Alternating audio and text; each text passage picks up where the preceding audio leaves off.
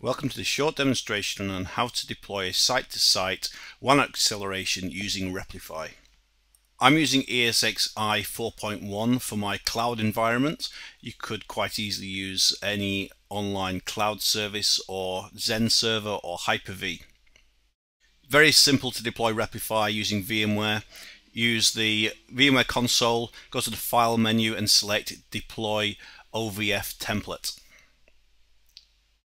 Then need to simply paste in the location, the URL from where you're going to download the appliance. You could also download the appliance to a local disk and specify a local location, which obviously will speed up the process. In this case, I'm going to download directly from Replify themselves. I can now see that the type of the appliance and also the version of Replify. So choose next to continue. I can specify a name for my virtual machine. I'm just going to change the version number and change it to cloud. Say I'm deploying it in my cloud environment. Choose some storage and the type of storage, whether it's thin provisioned or thick. Choose a network to connect to and then hit next. Okay, VMware is going to connect to the URL we specified to download the Replify appliance. This can take quite a while, so I've accelerated it in this video. Okay, so the deployment's completed successfully. I can now turn on the virtual machine, but before I do that, I'm just going to edit the configuration. 2 gig of RAM's the default, and that's adequate in most scenarios. I'm going to specify a second virtual CPU. Replify will use the second CPU if it is required. Also going to specify an additional hard disk. Now I'm only going to use a 20 gig hard disk for now, but if you're using Replify to improve access to file servers or Sharepoint servers for a lot of users, you could deploy a much larger disk for caching. Virtual machine starting up now. The first thing I'm going to need to do is give it an IP address. So you can actually see it is trying to discover a DHCP IP address at the moment, but there is no DHCP server on the network, so it's just going to time out after a few attempts.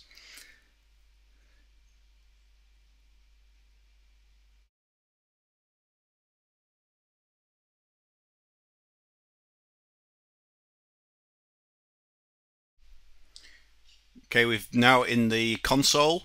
You can see there is no IP address assigned at the moment, so first thing is to log in. The default username is root and the default password is actually default. It's obviously a good idea to change the password once you've deployed the solution. First stage is to configure network. So use the configure network command, switch to static, enter the new static address, which is 192.168.10.253, new subnet mask, gateway, and a name server. And the only name server I have is actually on a separate network, so I'll use that one. Save the configuration. Then of course, in order to use the additional disk I've provided, we need to tell Replify about the disk, so we use the add new disk command.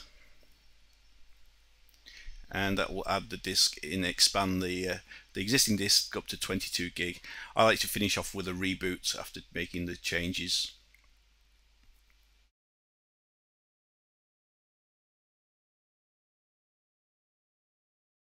Okay, once the appliance is online, we need to configure the appliance in more detail.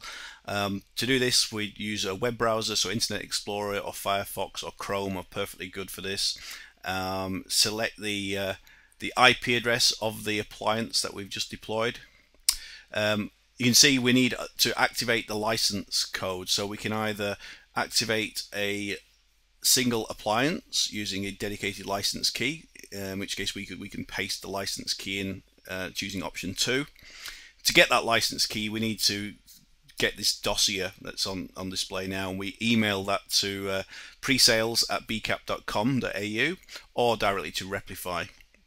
In my case, I already have an enterprise manager fully licensed, so I'm just going to specify that license code, and the appliance will obviously be licensed with a temporary license key in this case.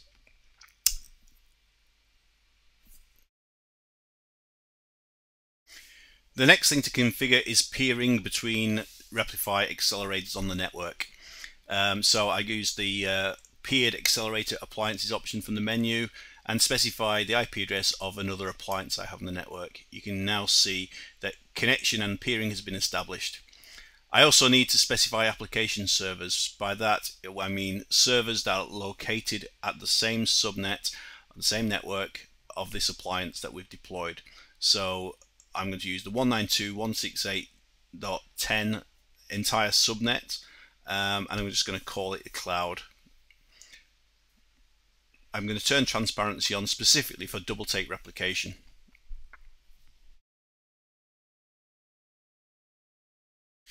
I'm also going to modify the application servers on the production appliance, which is a different subnet. It's 10.77.1, and I'm just going to call the alias of that production. And again, turn transparency on specifically for double-take replication from production to the cloud. The last configuration step I tend to make, and this is again specifically for double-take replication only, is actually to disable a feature of Replify, one of the optimizations called XDR, which is an excellent feature for accelerating access to file servers and Sharepoint servers, but doesn't really assist when it comes to double-take replication. Please visit us at www.bcap.com.au.